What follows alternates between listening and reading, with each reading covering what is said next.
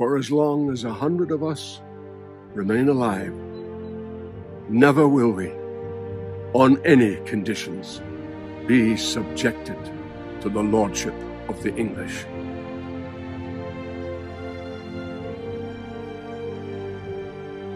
It is in truth not for glory, nor riches, nor honors that we are fighting, but for freedom alone, which no honest man gives up, but with life itself.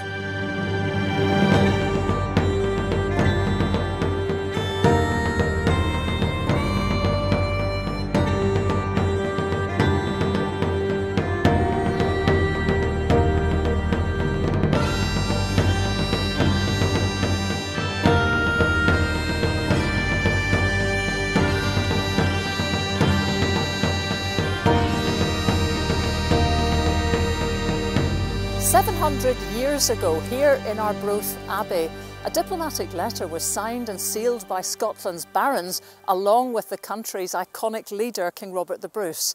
It was a plea for recognition of Scotland as a country and famously declared an idea for the first time in words that people are above kings.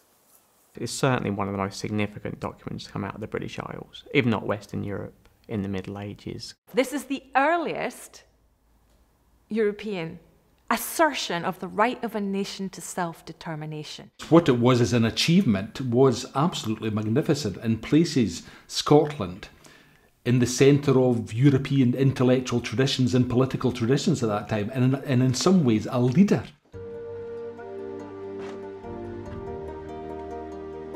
In a carpenter's attic in Aberfeldy, a package has arrived from Edinburgh. It's a new tapestry, inspired by the Declaration of Arbroath. Angus Ross has designed a special frame, but it's the first time he's seen the tapestry. So, will it fit? With a global pandemic shutting down society, this artwork could be the only memorial to the Declaration on its 700th anniversary. But then its true significance in Scotland's story has been overlooked and contested for centuries.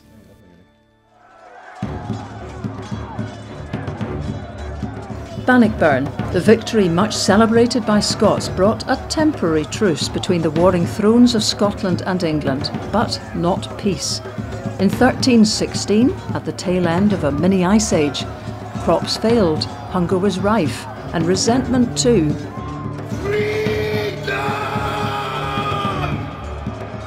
As soldiers were fed before locals. 1 year after Bannockburn, we get the beginnings of the Great European Famine across Northern Europe, which claimed as many as 10% of the population of Northern Europe, more in some areas. And that partly leads to military stalemate. In a context of food shortages, of failed harvests, it's very difficult to put large armies in the field. So this means, in the first instance, that the English king cannot retaliate. Edward II, I'm sure, the first opportunity would like to be back up in Scotland with an army to wipe out the stain of Bannockburn. In 1298, Edward I does the same thing. He responds to the defeat at Stirling Bridge the following campaigning season. But Edward I is unable to do this, probably partly because of these environmental problems. Bruce is unable to push for a victory for partly the same reasons, a military victory. So diplomatic means are the most effective route by 1320 in the middle of what is essentially an ecological crisis.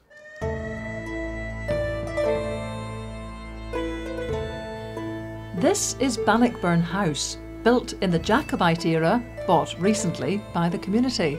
A fitting place for a controversial idea that Bruce was not just fighting the climate, but also his own warrior belief that Edward could be beaten into submission. Surely not unreasonable after a victory as resounding as Bannockburn. In many ways for Bruce it's a failure. I hate to say this, I know, I'll be shot for that. It is a failure in the sense that it does not end the war, because Edward II is at least as stubborn as his father. He will not give up any of his rights unless he has to. And Bruce hasn't made him do it. He's humiliated him. He's shown that Bruce, as the Scottish king, is the military power in the British Isles and even Ireland. But he has not brought Edward to acknowledge Scottish independence and Bruce as king. And for that, there's no negotiating about that for Bruce.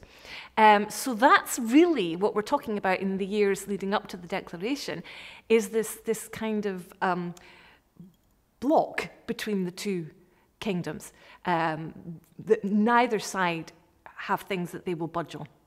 For Bruce, it's Scottish independence and his right to be king, and for Edward, it's his right to rule Scotland. So they have an impasse. And into that mix is thrown the Pope, or he throws himself, because the Pope wants a crusade, as popes do in this period. The Holy Land has been taken from the Christians, and to do that he needs the Christian nations of Europe to stop fighting each other, as they have a tendency to do, particularly Scotland and England, and put their energies into the crusade.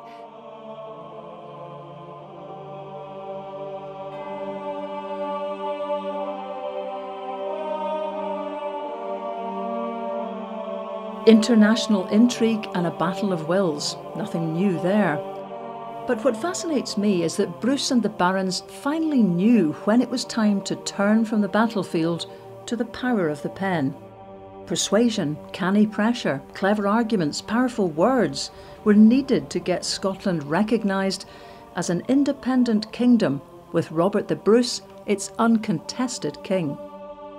Back then, the Catholic Church was the supreme adjudicator of disputes in medieval Europe, and its leader was not happy with the Scots. The Pope had excommunicated Bruce 3 times, once for killing a rival, and summoned him for a dressing down several times, in vain. So the whole of civic Scotland was facing shutdown under a papal interdict to stop official ceremonies, even like marriage. Bruce had infuriated the Pope, so King Robert turned to the only folk able to fix that. There's nobody in Scottish society in the days that was more integrated into the kind of European power networks than the clergy. You know, we're standing in the biggest, well, one of the biggest ecclesiastical buildings ever built in Scotland. This place had European significance, and the folk that worked here were part of a European network. They had way more experience than some local tucht or baron at dealing with European power structures, you know. So when it came to getting recognition of Scotland's ancient independence for the Pope, you needed the clergy on side, and the clergy were very much on side. The clergy weren't just the go-betweens between Robert the Bruce and the Pope. They were also the ones that helped form the message. They knew what language to use, they knew how to phrase the arguments, and they also had huge experience in this. Perhaps another factor was pushing Bruce towards peace. His brother Edward died in battle, leaving Robert without an obvious heir. Exactly the same kingship crisis that started those English incursions 30 years earlier. Bruce was ageing, and suddenly Scotland might be up for grabs again. So 3 letters were written to the Pope. Only the last remains, now known as the Declaration of Arbroath. Written in Latin, it carries the seals of Scotland's barons to give the impression of solidarity and unanimous support. Well, Bruce wrote it, essentially. Bruce's regime wrote the Declaration of Arbroath. It's their production. It's in the name of the barons, but only in a sense of it, in a symbolic sense. So we do not have a document here in which a group of barons sat round and constructed it. They attended their seals to it, and they were probably expected to agree with the sentiments. But the Declaration of Arbroath is a product of Bruce's regime. The document beseeches the Pope to pressure the English to talk peace, and lays out the reasons why Scotland should exist as an independent kingdom. I think they just decided what we need to do is marshal our arguments, create bullet points effectively of why it's England that's in the wrong and why the Pope needs to do something about it. It needs to stop England, because England's done very well in the recent past in persuading the Pope to move against King Robert. So this is really the Scottish response. And no, there hasn't really been a Scottish response. There have been a couple of delegations, but this is the big one. Billy's been busy. This is them saying, okay, we really do need to deal with this now, but we're not going to deal with it the way the Pope wants. We're just going to write this letter, show the unity in Scotland, which actually doesn't exist, really. There's serious cracks in that unity, but present that to the Pope, saying all of Scotland all the Scottish nobility are arguing this. This is the King's propaganda, the King's version of Scotland's history. I mean, some of it is generic and is building on what the Scots have said for a long time, or a reasonably long time, but a lot of it is addressing that fundamental problem, which is that Robert Bruce is a usurper, a murderer and a usurper. You don't forget that when you live in those times. If it can make it to the next generation, it would be fine, but he lives with that. So he has to present Scotland's history in a way that supports Bruce's right to be on the throne. It's a diplomatic letter, but amongst the poetic language and imagery, there's even a veiled threat. If the Pope doesn't intervene, he'll be responsible when war kicks off again. We expect this kind of diplomatic correspondence to be extremely formal, and it does start off that way, but by the end of the letter, it becomes... The tone changes a little bit, and it does say to the Pope, if you do not help us, then whatever happens next will be your fault, which is quite a risky thing to say, but it's also quite a brave thing to say. The Scots knew that their letter had to stand out. It had to have a sense of urgency, a sense of life or death. One section of the manuscript stands out. In fact, it's revolutionary. It's a passionate appeal for the right of Scotland to exist with its choice of king, but with strings attached. It says the people are in charge, and if the king doesn't do what they want, the people have the right to remove him. That was quite a new idea in medieval times, because a lot of countries at that time were just kind of absolute monarchies, and the monarchs ruled and did whatever they liked. But now the Scots were thinking, actually, this idea of nationhood is about all of us, and we all have a share in that idea. Historians debate this how much the people are involved, but frankly Bruce would not have got to where he was had he not the complete support of a huge number of the people. People in Scotland were sick of war. They were sick of what they saw as English oppression and basically a colonial movement to destroy the place. They wanted someone who could defend them. The Bruce could, they recognised that. His victories helped cleanse him of that excommunication, so they no longer saw him just as a usurper and a murderer. They saw him as actually an effective king to get out of this. So the Declaration, it could be argued, does summarise that fact that Bruce did have enough support to win these battles and to be king. He wasn't universally loved at all, so I think the Declaration's line about every one of us supports this man is a massive stretch, but he had enough of the people on side, and he couldn't have ruled without the people.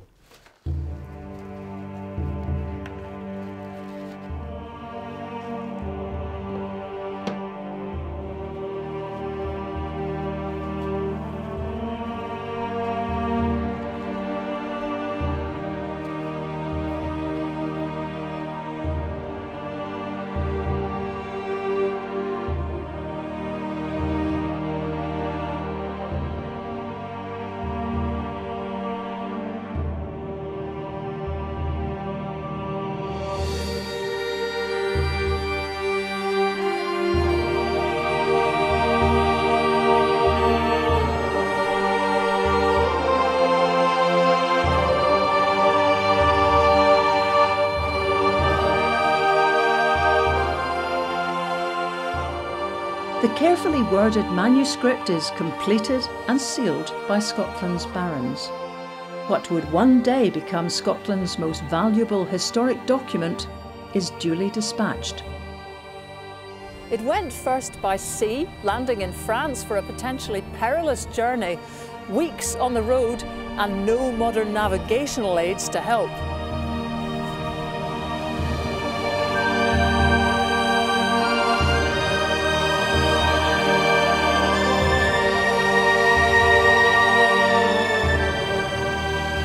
The Pope sent several letters in reply and appointed a new Bishop of Glasgow who backed Bruce.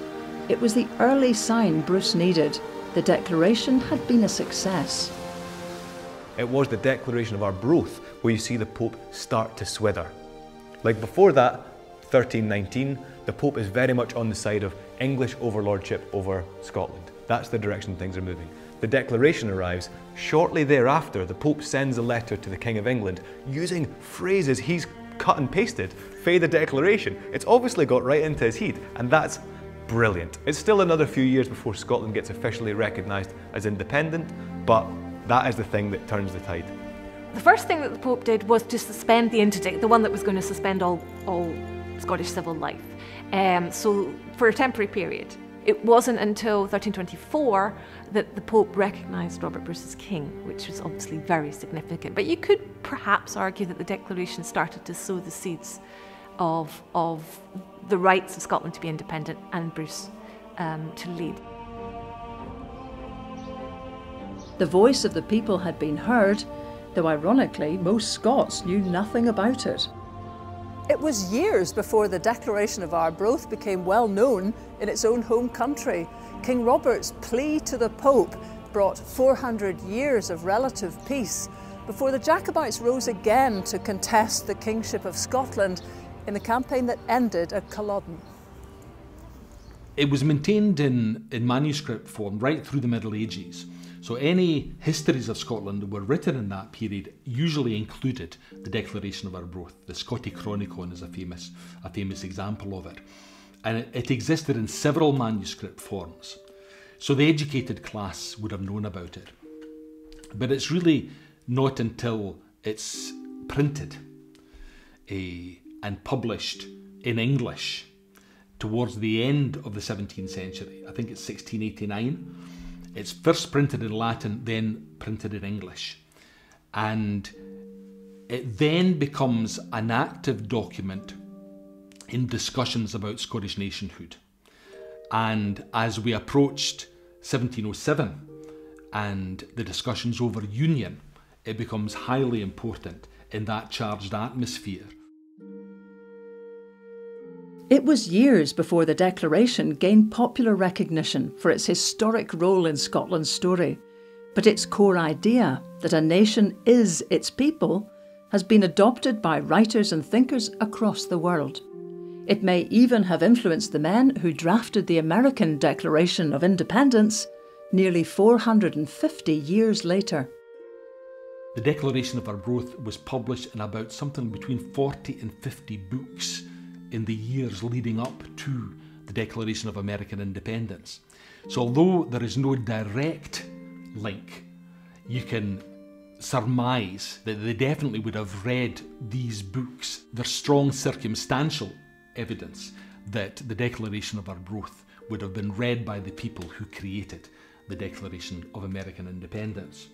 The key idea in the Declaration is one that has increasing resonance through time. As we become more democratic, as we become more nationalistic, or that nation states become more defined, and everybody subscribes to the view that the state is who they are. I'm a Scot, or I'm a Brit, or I'm French, or whatever. So I think that almost the Declaration grows in its resonance to people. It has become associated with the Declaration of Independence in America. I don't think there's any historical evidence that there's a direct connection, but the Americans believe it, and perhaps that's what matters.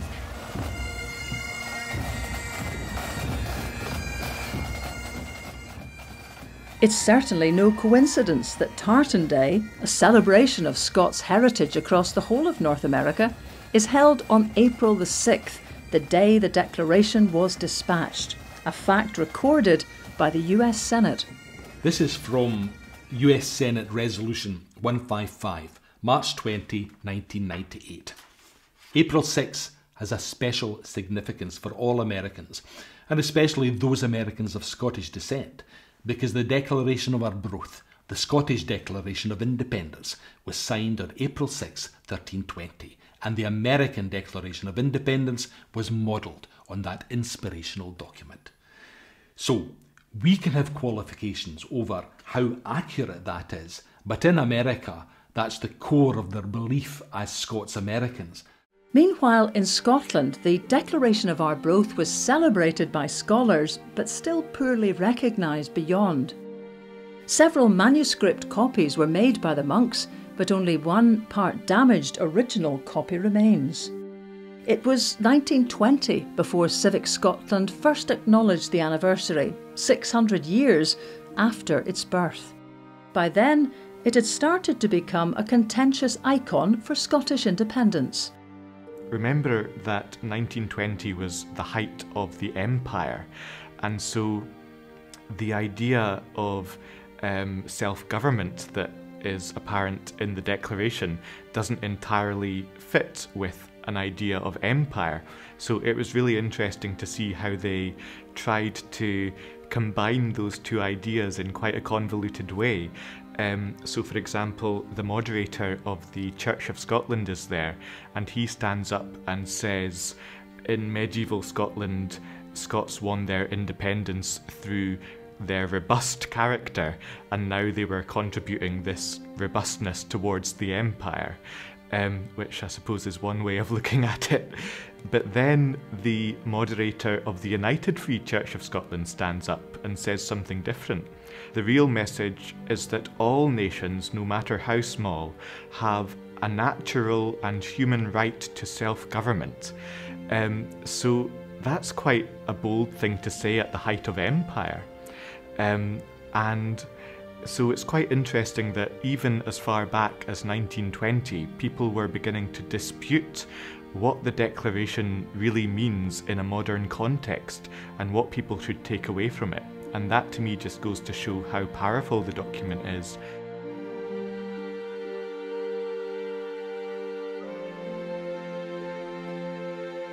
After 700 years, the words of the Declaration of Arbroath still inspire.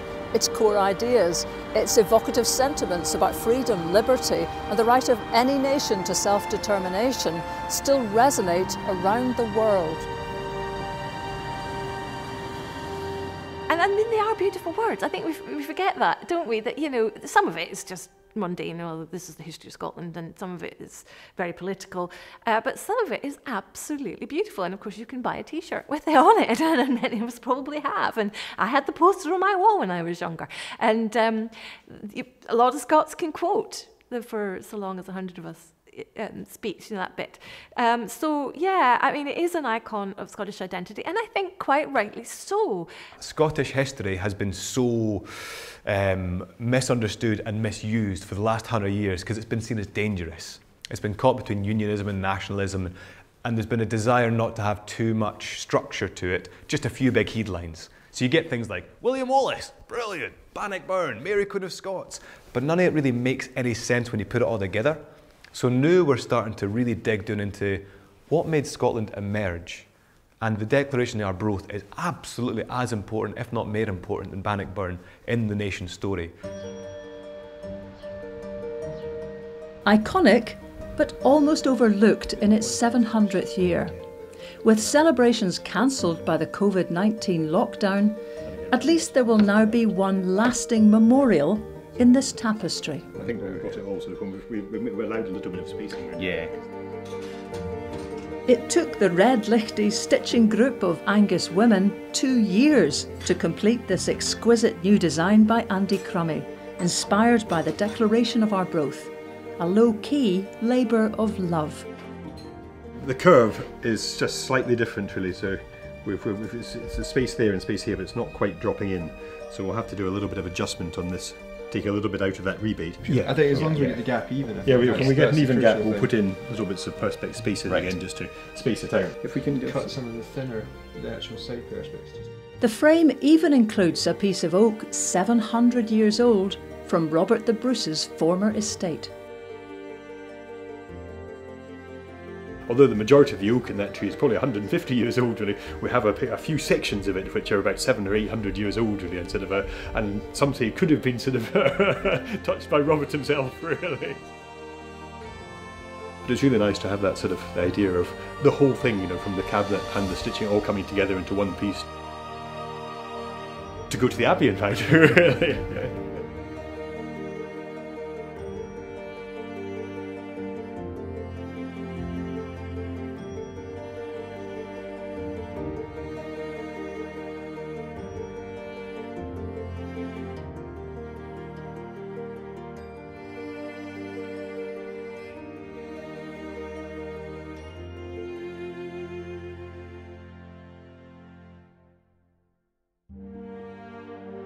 Most Holy Father, we know, and from the chronicles and books of the ancients we find, that among other famous nations, our own, the Scots, has been graced with widespread renown.